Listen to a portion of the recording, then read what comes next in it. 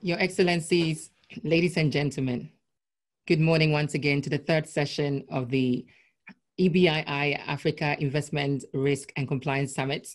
We've had an exciting session this morning. We had Her Excellency Dr. Amani Abu Zaid and His Excellency Wamkele Mene joining us alongside the Group CEO, Managing Director of Zenith Bank PLC to discuss the African economic outlook. We also had, after that session, we had a second section on the African Continental Free Trade Agreement. We had Ebenezer Isoka alongside Dr. Fofak, and that was another exciting conversation. At the moment, we have the second keynote discussions, and then we're going to go into a Q&A session. So I'd like to, first of all, introduce the Right Honourable Lord Paul Boateng, who's a former UK Cabinet Minister and High Commissioner to South Africa. Lord Boateng became the UK's first Black Cabinet Minister in May 2002, when he was appointed as a Chief Secretary to the Treasury. Following his departure from the House of Commons, he served as a British High Commissioner to South Africa from March 2005 to May 2009. You're very welcome, Honourable Lord Boateng. I would also like to introduce and welcome His Excellency Papa Owusu Ankomah, the Ghana High Commissioner to the UK and Ireland. His Excellency Papa Owusu Ankomah is a senior Ghanaian political figure, statesman, and a lawyer. He was a prominent member of the Kufuor administration between 2001 and 2008, and during which he served in a record number of senior ministerial positions. He has served as a Minister of Parliamentary Affairs, Attorney General and Minister of Justice, Minister of the Interior, Minister of Trade and Industry, and Minister of Education, Science and Sports. It's an honor to have you also, Your Excellency. Thank you very much. Thank you, Ajua. Thank you. So at this point, I will first of all call Honorable Lord Boateng again, introduce him again to give us the first keynote, after which we will go straight to His Excellency Papa Owusu Ankomah. So, Honorable Lord Boateng, the stage is yours. Please go ahead. Thank you. Thank you, Ajua. We convened virtually at this summit at a critical time for Africa and the wider world. It's a time of both hazard and opportunity. And I think it's worth reflecting on the opportunity, first and foremost, the opportunity that Africa presents in terms of its investment potential. I'm an unashamed cheerleader for Africa, for Ghana, having been brought up on the continent in Ghana in my early years. And what I see in Africa is a massive market opportunity for the wider world, for Africa. We need to just look at the facts, look at the statistics. What do they tell us? The world's fastest growing region over the past decade in terms of its population, it will be what, 1.7 billion people by 2030, an estimated 6.7 trillion worth of dollars in consumer and business spending, and a continent that has been embarked over the past decade and more on a program of reform, structural reform in terms of its governance, reform in terms of its financial institutions, a continent which is, whilst in one sense the oldest continent, the cradle of mankind, is in another sense the youngest continent in terms of its demographic. That too presents both a challenge and an opportunity. The challenge being that we face by 2040 an expected shortfall of some 50 million jobs and livelihoods. 17 million small and medium-sized enterprises have unmet financing needs. That itself presents an opportunity. for would-be investors in those businesses. And lest we forget, a recent survey of entrepreneurialism globally found that when you asked Africans about entrepreneurship, 80% of the population of the continent said that entrepreneurship was a good career opportunity. That makes entrepreneurship a major asset for the continent in terms of its young people in particular. And the recent pandemic has in fact highlighted that. Since the beginning of the outbreak of COVID-19, young entrepreneurs and SMEs have been actively involved in developing innovations to combat the potential effects of the virus on African countries. Whether you're talking about what they call Solar Wash, which was a sun-powered, touch-free water dispenser, which was developed in Ghana, triage tools in Nigeria, Diagnose Me, which was a COVID-19 remote screening platform that was developed in Burkina Faso. Young Africans are conceiving ingenious local solutions to help the spread of disease. Now, take what's been happening in Senegal, where the Institute of Pasteur in Dakar has developed a prototype for a 10-minute COVID-19 diagnostic test. And if those innovations were to be commercialized and scaled up, such innovations could create more employment on the continent. And if you just take, as an example, the pharmaceutical field, according to the United Nations Economic Commission for Africa, 16 million jobs are lost on the continent by importing pharmaceutical products worth $14 billion. And that gap could be met if we were to invest and see investment generated in the pharmaceutical sector in Africa, which presents a real opportunity, along with a number of other key areas. I take agribusiness as an example, investment in the infrastructure needs of the continent, where there is a real infrastructure gap. And you see that gap presenting opportunities for external foreign direct investment, but also, and importantly, and I think this is a key message at this time, in Africa, we have to get better at ourselves identifying for African capital opportunities to develop the continent in terms of its economy and to create those much needed job opportunities. And of course, the Africa Free Trade Area presents a unique opportunity in that respect. It will be the largest free trade area in the world. And that is something in which Africa can take pride.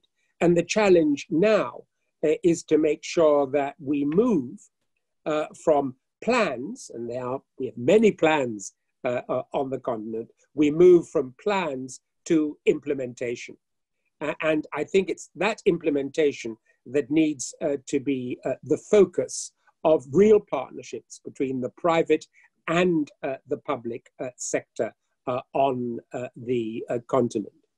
And that brings me, I think, to a key area, which should be, for would-be investors on the continent, a real source of optimism. And that is the commitment, the continuing commitment of African governments, and Ghana is a classic example of this, to creating an enabling environment for investment. Successive governments in Ghana have committed themselves, and this government has taken it to another level entirely, to creating an enabling environment for business. What does that mean in practice? It means ensuring that there is a transparent and reliable regulatory environment.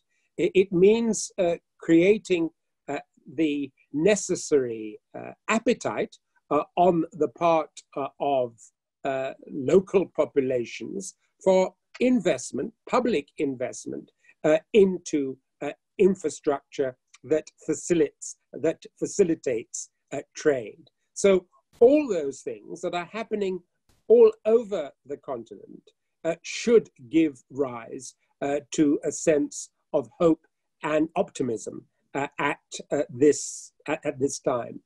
And I would add to that what we can, I think, genuinely describe as a real commitment to building on the gains that have been made in recent years by the Africa Union and by the regional entities in tackling the issue of security and conflict. No one pretends that that isn't an issue for business. Of course, business is concerned and has to be concerned to have a secure environment in which to make investments.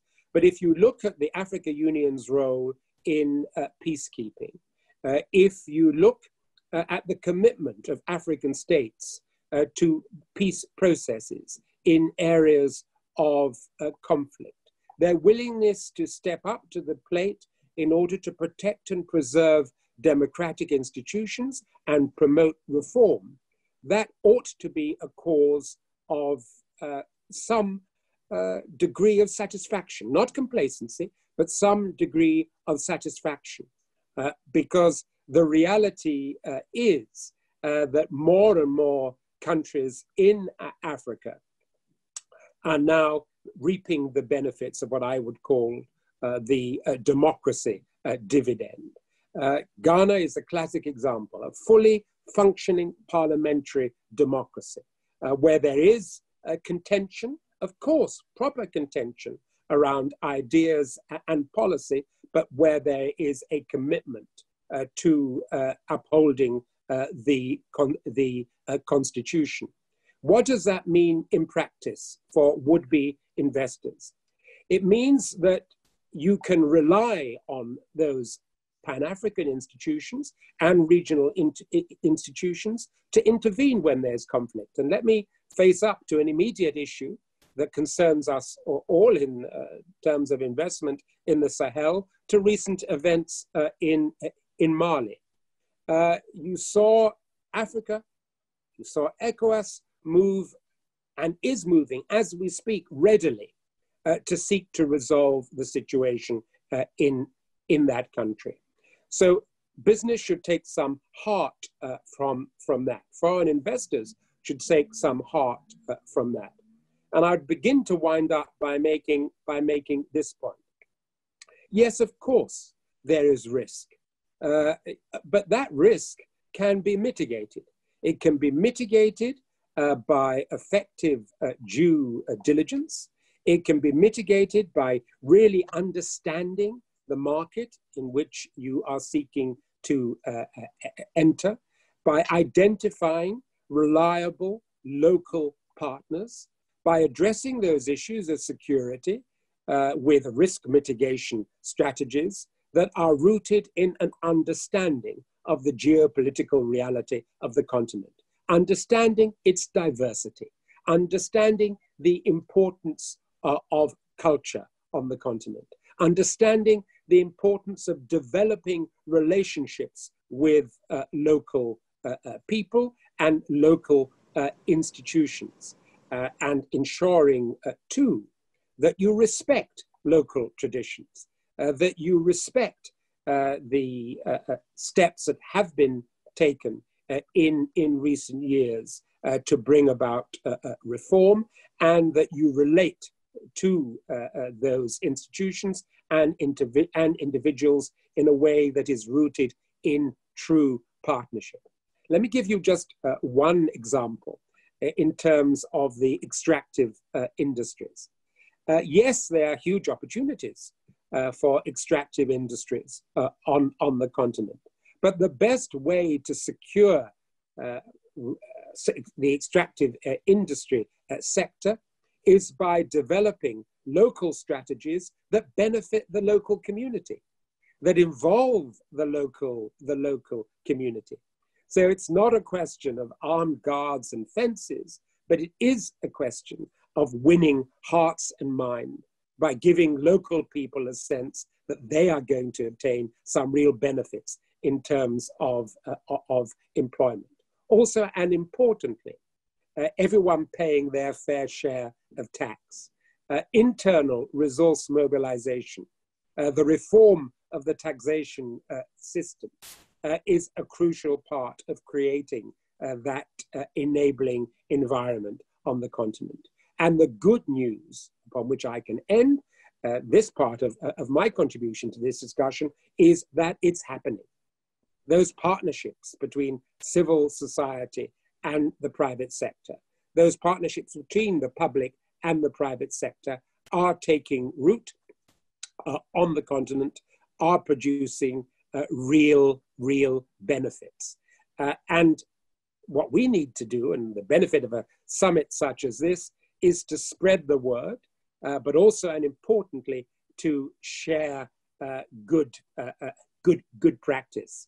You know, Adjoa, there's a saying that we have in the Akan tradition, that if you come late to the kitchen, you don't have to break so many pots.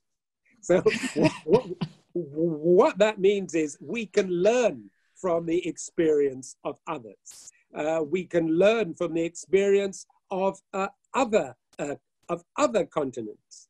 We can learn and share our own experiences to make sure that when we come to the kitchen, not only do we not break as many pots, but that we create a good, productive, and sustaining final product.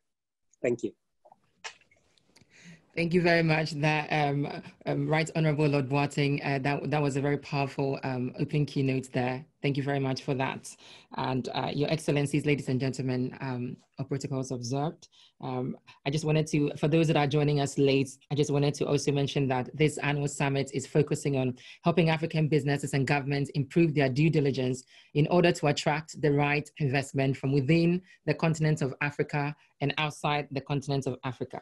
So at this stage, I'm going to introduce and welcome His Excellency Papa Owusu Ankomah, the Ghana High Commissioner to the UK and Ireland to deliver his speech, after which we'll go into a Q&A session.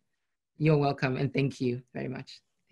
Thank you. Thank you, Adjoa, for having me. And my regards to my big brother, Lord Boateng. And I must say that presently, I would say that economic challenges that we are facing globally, very grave, having regard to the COVID-19 pandemic. In terms of Africa, we have been greatly affected because of the recession. However, when it comes to its real impact on the population, I dare say that we are faring better than other parts of the world, particularly Europe. And over the past few years, I mean, the continent has been growing, you know, GDP rate of about 3.7%. And we know that with this COVID, it's anticipated that, well, it may go well below 2%. And even our GDP per capita, which has been growing and now average of $1,970, will also show a decline. And of course, Africa, we've had this unemployment because you have invariably a large part of the economy being informal.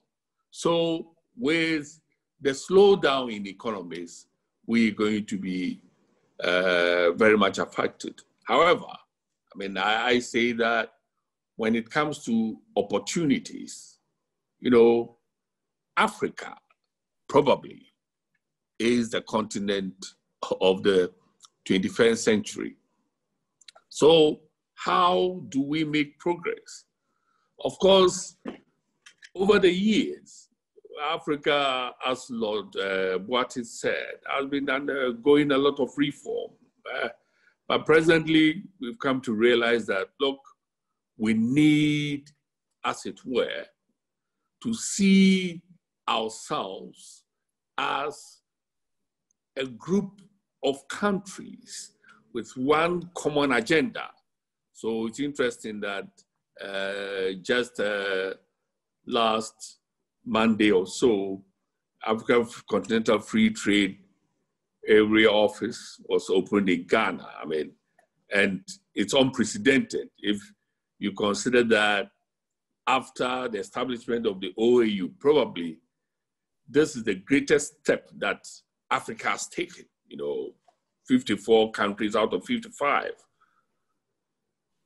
signing on to AFTA, with about 26 countries ratifying. And from January, we're just going to have probably the largest common or free trade area in the world, and having the greatest number of countries apart from the WTO. So this is an opportunity for us as Africa. Now, I say that indeed African experts, you know, have been looking within Africa for our own economic development models that will take into account our socio-cultural setting. But through science, technology, innovation, and with a strong note of research, we are gradually shoring up agricultural development efforts in order to feed our people and to become less dependent on food imports. And furthermore, you know, we are using very cost-effective technologies to overcome challenges that we face. And the example is the recent, with the recent COVID, as Lord Boateng said, where young Africans, through entrepreneurship, are using innovation to tackle this COVID problem. So I say that the potential is there. And fortunately too, we've all come to recognize as a continent that we have a human capital competency deficit. So we are improving upon our educational system. And because capital is becoming a challenge for us in terms of education, various countries are introducing measures that are improving access and costs. And I will give the example of Ghana, for instance. I mean, we have a free secondary school system now. It's taking a substantial proportion of our expenditure as a country, but we consider that to be a priority because we believe that in terms of human capital, we need to build it up. Now, and major part of Africa is made up of small and medium enterprises, okay? And capital is a major challenge.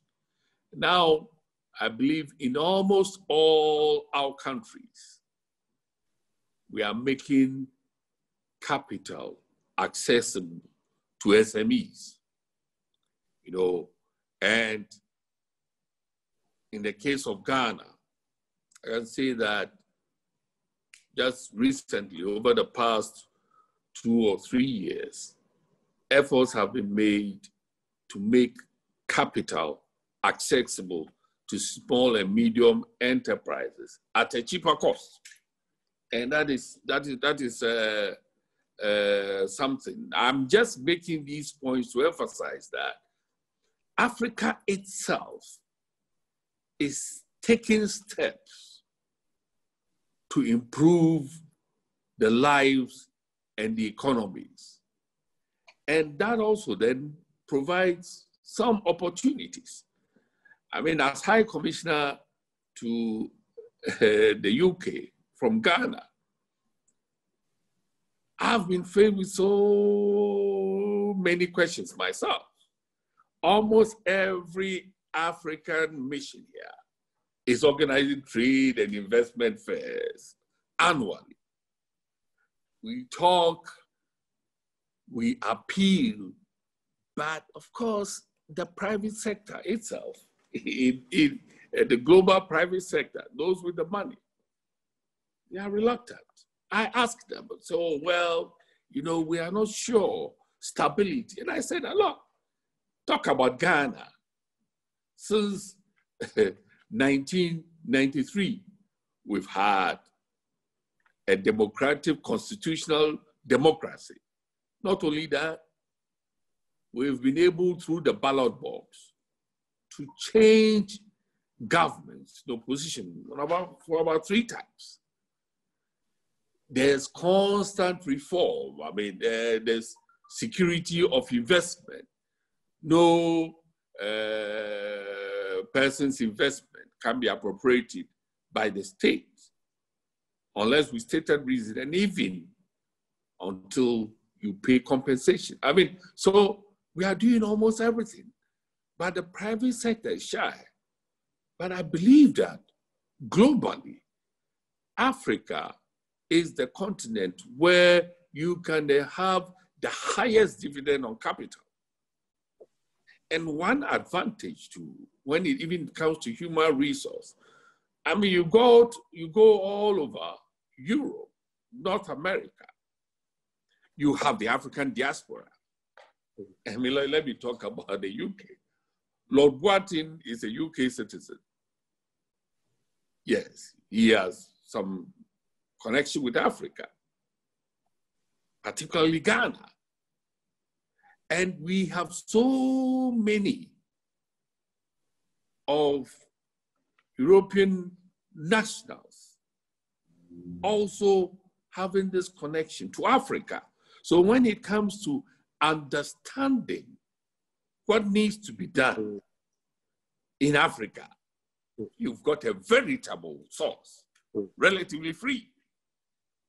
And I note that in Ghana now, we have a lot of multinationals that are engaging their staff, senior staff, from the diaspora in Europe and North America. And that's also an opportunity.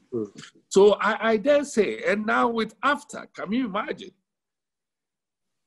Countries in Africa ought to be ready for it. So when you invest in Africa, for instance, in the automotive industry,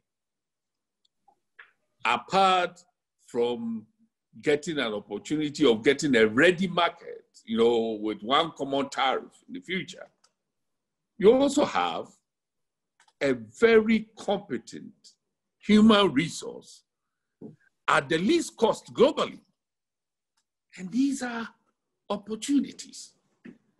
These are opportunities. We have a lot of SMEs, even those exporting agricultural products, who need capital. We have opportunity for joint ventures, even in the agricultural sector. And in Ghana, we have one joint venture like that with a UK company. Yes, that is exporting to Europe, particularly to the UK. And it's one of the highest employers in Ghana, blue skies. So I'm saying that the opportunities are legion, even in the educational sector. When we're talking about free secondary school education, where we're talking we need science equipment, there's an opportunity for investment in that area. And I will be the first to admit that, look, leadership is one key factor when it comes to human existence and human endeavor. But I dare say that you now have a crop of leaders in Africa who are constantly demonstrating that, yes, we now have a leadership that is very much committed to leadership standards globally, and have demonstrated it amply. So what we now need, when it comes to infrastructure, for instance, it's tough. I mean, from Ghana, you're going to certain countries in Central Africa, you have to come to Europe before you get there. In fact, even going by road through Africa, it becomes difficult. So we have the opportunity for infrastructure, roads, railways, bridges, electricity, telecommunication, including broadband, etc., etc. These are opportunities. These are opportunities. And for me, I am saying that, look, they talk about corruption. Yes, I agree that we have corruption in Africa. But over the years, you've seen governments working to clamp down on corruption and to ensure that corruption doesn't pay. So you have, for instance, Nigeria trying to get monies that have been stolen and deposited in banks in the UK and other parts of Europe being repatriated back home. And those who are supposed or who have been alleged to have committed corrupt acts are facing the full rigors of the law because the judicial system is working. For me now,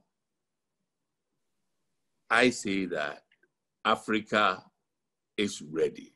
There's more opportunities. You can have high returns on investment. Yes, in terms of political risk, I agree there's political risk. I mean, the recent example of Mali.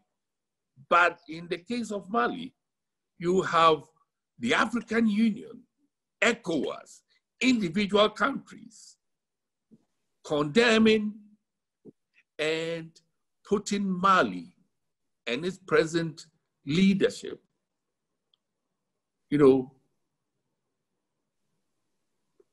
on the table and telling them that, look, we are not dealing with you until you restore constitutional rule. That is most unusual. So it tells you that, yes, even though we believe that there may be political instability, Africa as a continent with its leadership is committed to complying with global protocols relating to democracy. So I'm saying that, yes, I mean, you have a continent which has a landmass larger than US, China, India, Japan, and Europe put together. All right? A predominantly youthful population. What else? What else do we want? And I've been telling people that, look, if you are not careful, you're going to lose out. I don't know, well, whether politically it's good saying this, but look, China is all over Africa. Sometimes I hear complaints. Look, yes, we need capital investment. I know that we prefer dealing with other areas, Europe, UK, rather than the Far East, but we need capital, all right? We are still mineral rich. If the companies in Europe and North America are not prepared to invest in our extraction of minerals, why not? Whoever, whatever country is interested, we're going to give it, but ensure that we do it on terms favorable to us. So the opportunities are so great. And I'm just hoping that in the coming years, we are going to see more private sector investment from Europe, North America, and Asia into Africa. And we're going to have a win-win situation. I'm home and I tell the young up, the youth in Africa, I said that, look, well, our time is virtually tapering now. You must inspire confidence. You must inspire confidence of the world in Africa. But I'm hoping that, well, in the next decade or so, we are going to see a new Africa. Africa is rising. Africa is gaining self-confidence.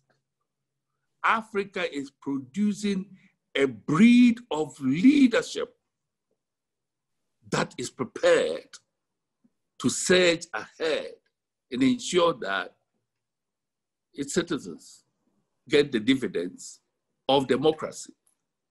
Definitely, I mean, those dark days of the past, I can tell you definitely, those dark days are over.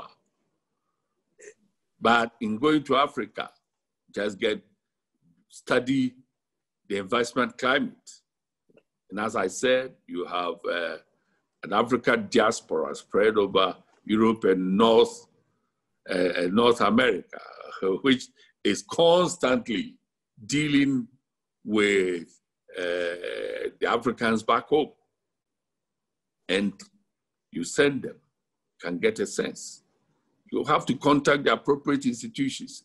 It's a shame. Sometimes you get some people complaining about Africa. Somebody says he wants gold from Ghana and he contacted someone on the internet and said, I said, hey, can you come to the UK and say that you are buying gold and just buy it from individuals? No, it doesn't happen. So you try and contact the institutions, right? And on the ground visits, exploratory visits, okay? And if you want to engage people, you must ensure that you verify their management experience and a track record of companies before going into joint ventures. Somebody says, well, I wanted to enter into this business. This company said it was ready, and I transferred some money to them. I said, did you go to the Registrar Generals, for instance, in Ghana? Did you contact the Ghana Investment, JIPC? I said, no. So you have to make sure that you take your due diligence. And if you want to invest in certain areas, I mean, I can say that, look, agric and agric processing, fantastic in Africa with the landmass and the weather conditions. So these are the opportunities, right? And your investment will be safe. I know that sometimes we are slow. Sometimes we get unduly held back by bureaucracy. But despite everything, I believe that the opportunities far, far, far, far, far outweigh the challenges that we'll have to go through. There's so much money doing nothing. I mean, here the interest rate is virtually zero in Europe and America. Sometimes it's negative. Invest in Africa. There's no way you won't get a dividend or a return on your investment. Africa is the continent of the future. And I'm proud to say that Africa is on the cusp of a significant renaissance. I tell you. So for me, there's more work to be done. However, the time is now. And let's help ourselves as Africans first, and let others also come and invest. It's not giving out charity. We are now talking about trade and not aid, and that's what we want. So I'll just conclude by thanking you, Ajua, for this event.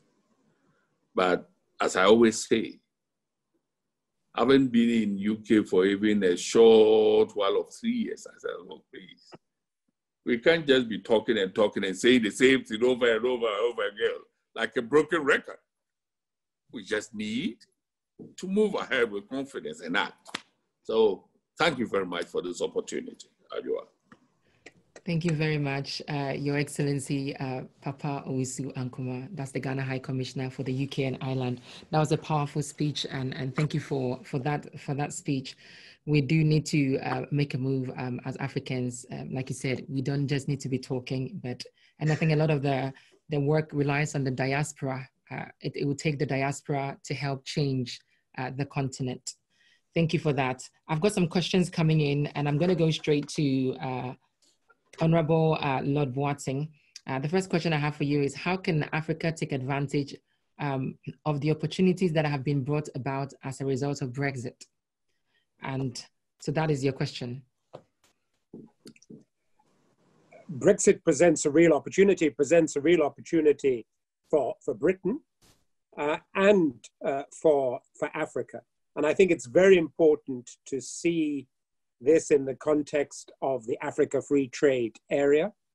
It's very important also, and importantly, to see this as an opportunity to improve the terms of trade between Africa and the UK, to create a model for pro-poor investment on the continent.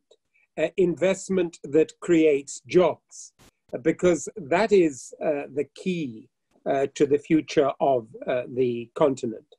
The government of Ghana has recognized this with its focus on manufacturing and industrialization. We have to move from subsistence agriculture and extractives towards other high-value, tradable, and labor-intensive industries. And we need, importantly, to encourage UK investment in Africa and in Ghana. We need also to do, and I think the High Commissioner has really blazed a trail during his time. He refers to 3 short years, but there have been 3 very productive years in which His Excellency has really developed a relationship with the investment community in the UK, with the London Stock Exchange, and a relationship also, and importantly, and he's made reference to this, with the diaspora. You know, there's a reason why the Africa Union recognizes the diaspora as a specific constituent part of Africa.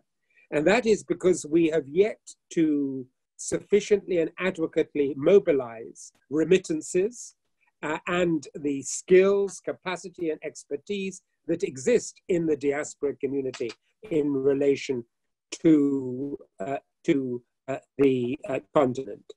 And the reconfiguration of trading relationships in the world, which Brexit is part of, gives us an opportunity to tap into those external sources of foreign direct investment, but at the same time to recognize that there is a job of work to be done about mobilizing internal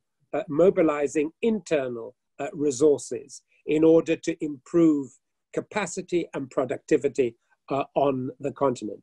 But in terms of foreign direct investment, you know, we shouldn't forget what the statistics tell us.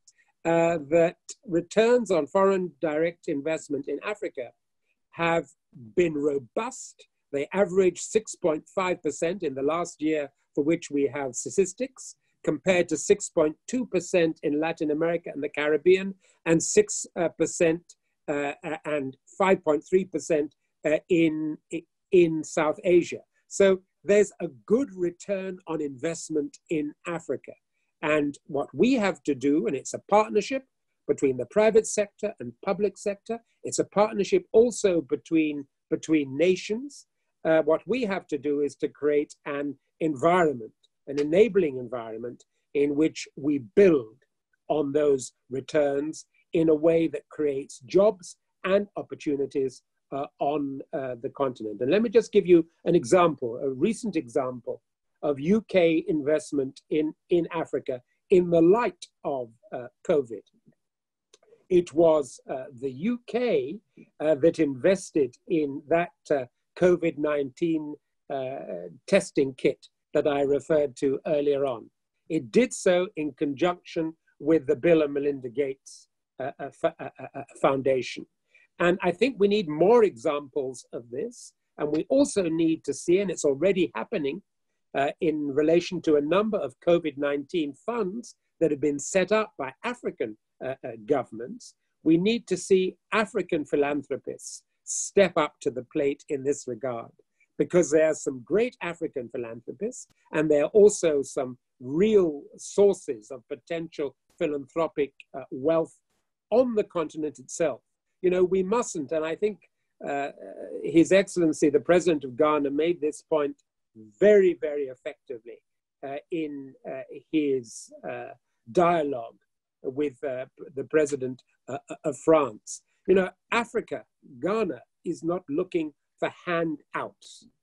It's not looking for handouts. We're looking for partners who will together give all of us a hand up. It's a win-win situation for Africans and for the wider world in terms of investment in the continent. And Brexit is just one avenue of opportunity in that regard. Right Honourable Lord Paul Boateng for that answer. I am going to go straight also to, I've got a question for His Excellency, Papa Owusu Ankomah, and the question that I have for you is, what can government do to ensure that the private sector no longer remains shy in terms of tackling some of these issues that we've mentioned? What can we do to ensure that the private sector come forward? They don't remain shy and stay at the back. Well, for you, Excellency. Well, I don't know whether you're talking about the private sector in UK or the private sector in Africa generally.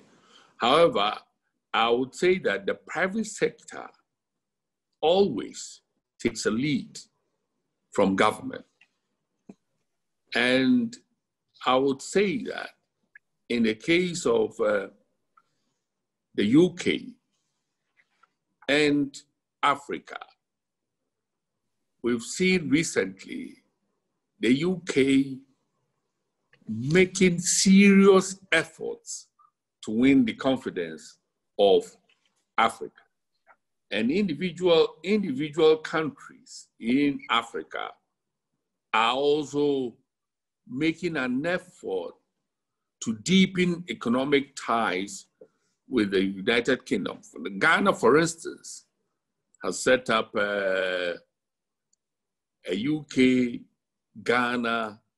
Business Council.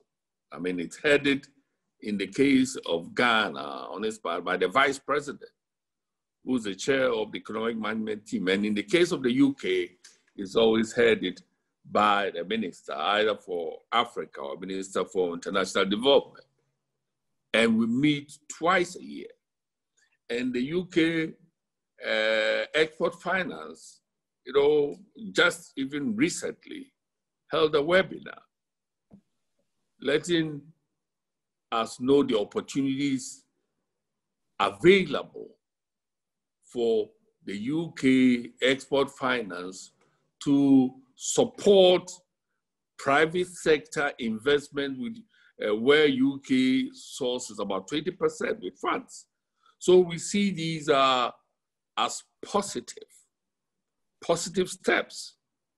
But I say that there's also something more we need to do. I gave the example of Blue Skies, which is the largest investment in large-scale agriculture in Ghana. And it's a joint venture between UK firm and a Ghanaian firm. And in Africa, in Ghana, we're talking about opportunities. We are saying that, look, in the case of pharmaceuticals, for instance, that's what we've been trying to do, get global firms, right, with global reputation to invest in pharmaceutical production in Ghana with Ghanaians, because they've demonstrated that when it comes to pharmaceuticals, one of the greatest in Africa. So these are the opportunities that are available with Brexit. We are now talking about agricultural products. You know, the UK should be entering trade agreements with Africa. It's always been a debate. If we don't do it, it means that the tariffs or even agricultural products will be about 20%. And it's a challenge. It means that we can't export. But we're saying that if Brexit provides an opportunity for Africa, then Africa should not be worse off in terms of its trade relations with the UK after exiting, so that at least let the terms be at par with the terms that Africa has with EU. But to make it more attractive, let the terms be better. That's what we're talking about. And that's what we are seeking to negotiate. So the private sector should also be talking about, should be linking up. I can talk about Ghana, where we've brought the private sector in pharmaceuticals, for instance, in garments, to come to the UK. Look at the big firms that deal in the garments, that is clothing, the few firms that deal in pharmaceuticals, trying to see if we can get them together. But all in all, the private sector should not be shy. I always say that when it comes to the private sector in the UK, it seems they are super shy when it comes to Africa. They are not super shy when it comes to Asia and Latin America. But it's work in progress. But I will say that we as Africa should be responsible for our own destiny. I mean, that is why the president of Ghana says that, look, now we want an Africa beyond it.